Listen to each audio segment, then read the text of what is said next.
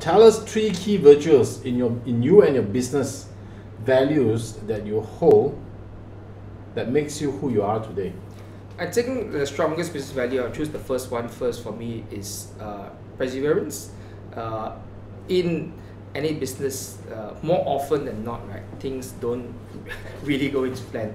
So you have to persevere, you have to sit down, you have to think, you have to plan, and change your strategies if they're not right. You know, if you don't do it properly, you have to be persistent. Do it again, try. Continue trying, I would say.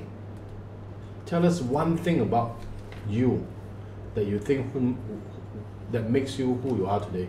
That one thing that makes you who you are today. I think, like I said, I persevere, and I'm also open to changes, and I listen as well. So I actually also, this thing I want to share with entrepreneurs, right?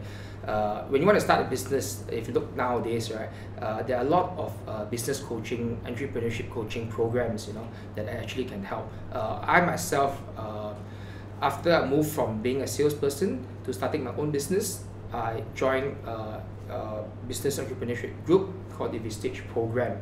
So this program, we have been appointed a coach. Our coach are usually our mentor, and they are more usually an ex-CEO or an ex-managing director who works for multinational and have more or less looking at retirement. So they have done coaching, and we have our own group. So our group of us could be 12 people, could be 15 people, all business owners from different industries. So we meet up once a month.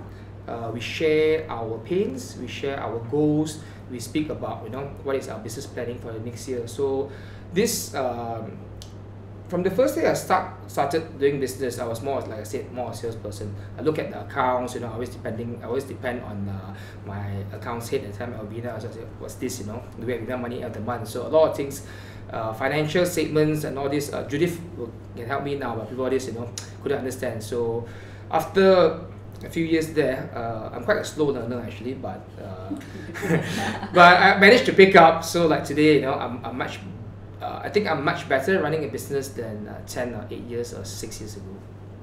So one thing about you said about joining a mentoring group. I've actually joined mentoring group myself, but on the insurance side now. Yeah. Now, what just give us two benefits of joining mentoring group. What do you benefit from joining all this mentoring group? One, you learn to plan ahead, and my coach always tells me there's definitely something wrong in any business at any one time.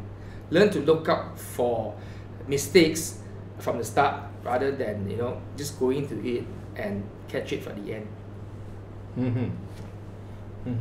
So how much normally does it cost?